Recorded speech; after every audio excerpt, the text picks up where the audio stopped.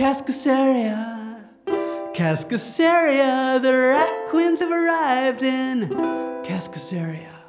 At Barinum's resort, they're VIP guests. They're here to relax, but also to quest to one of Barinum's two rivals. He's managed to track another mysterious Khaosium artifact. VIP guests indeed, there's no need to grouse. They're staying in the resort's magnificent penthouse. There's a magical assistant with the wisdom of Athena. Arsenic, Arsonist, no, her name is Arsina.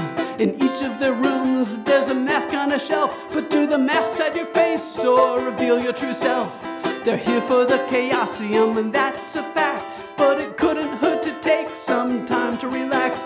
Betty and Tom, the camel, head down to the pool. They meet the head of security, Tobias, who's no fool. Braga heads to the buffet with the hot waterman Bobbit. They talk about food as if there are bees in their bonnets. Violet heads to the spa to work out some kinks.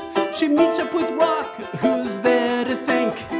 Dee reads her book and extends her credit a few bucks. Then they head to the casino to test their luck. Hannah bets and loses, and it goes all in and wins. But her celebration gets cut short when there's quite a commotion. There's no kidding, man. Oh, what a strange notion. Betty made it to the casino, but her mushrooms have gone missing, as does Hannah's credit chip containing her winnings. Braga shows that man what it means to be an orc, but his cobbler slips away in a puff of smoke. Violet joins in, rips off a table leg and yells, but she gets detained for fighting in the hotel. Cascaseria, Cascaseria, the rat queens are brawling in Cascaseria. Violet's imprisoned, but her new friend has a key. After a stern warning, Rock lets her go free.